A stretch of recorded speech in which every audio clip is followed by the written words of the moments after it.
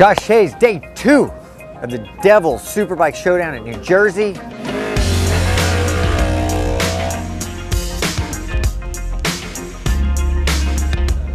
Epic day, got a race win in as my first one as the 2014 Superbike Champion. It was a great race day. Racing with Cameron was awesome. The kid was riding so good. When I went off the track, I was kind of excited to see it was Cameron who ran through there and was off by himself, cleared out front.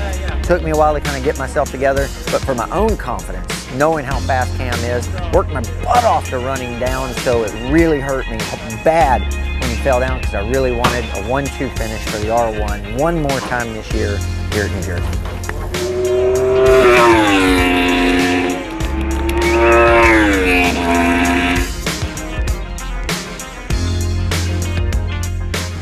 Man, it is so awesome to win my 4th championship.